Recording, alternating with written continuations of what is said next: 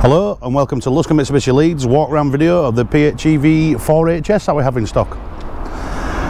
As you can see, this within the 4HS, it has the front and rear parking sensors plus the 360-degree camera. So basically you're safe as house is reversing this one. It's in amethyst black.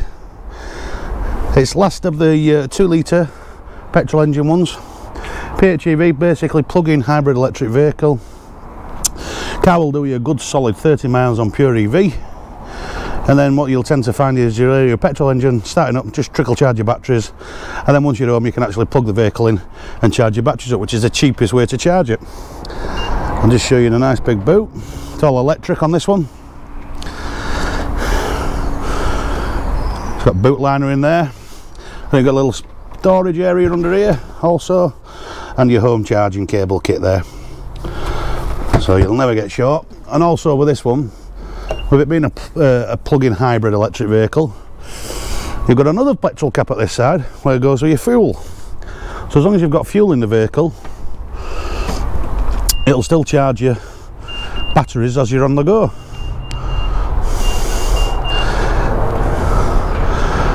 What I'll do now, I'll take you around the inside of the vehicle and let you have a look at all the features inside. 4HS, basically the S stands for the safety features on this vehicle. Obviously your parking sensors, and then when we move inside you've got a thing called an FCM, which is your front collision migration. This is all your safety feature buttons there. You've got your lane departure. It's also got blind spot warning indicator in your mirrors on this one, and your little collision button there. It's not going to stop you having an accident, but it'll be a nicer one. Your mileage there, 9,320 on this one. Multifunction steering wheel. That's for all your media, so your radio and your telephone and everything. And then your bottom one, it's fully voice activated on this one, so once you've paired your phone to the vehicle, you just press that, you tell it its destination, where you want to go, and it will download the route to the satellite navigation for you. So no messing about having to put postcodes in and so on. And then on this side you've got your speed limiter. So if you set that to whatever speed, it won't go above it. So in this country, if you set it to 70, it won't go above 70. The little bottom one there, that's your cruise control, which also forms part of your adaptive cruise control, which is basically that button there. So not only does it set the speed, if anybody cuts you up or comes in front of you, the car will automatically decrease. Keep a safe distance for the car in front. Once that safety fit that's gone, it'll accelerate back up to its normal speed and maintain that same gap that you've set it to.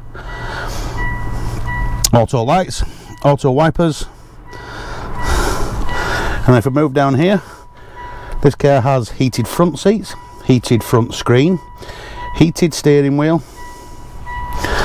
No gearbox involved in the PHEV, so no clutch wear to worry about or anything like that.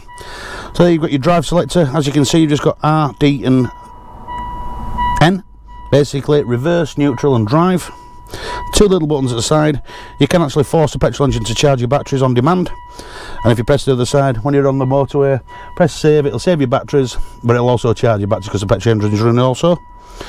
Then you've got your 4-wheel drive button there, so obviously if you're in a muddy field or snow or anything, you can actually lock it so it's permanent 4-wheel drive.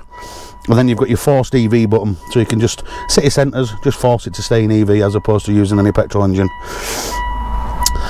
I hope you liked the video.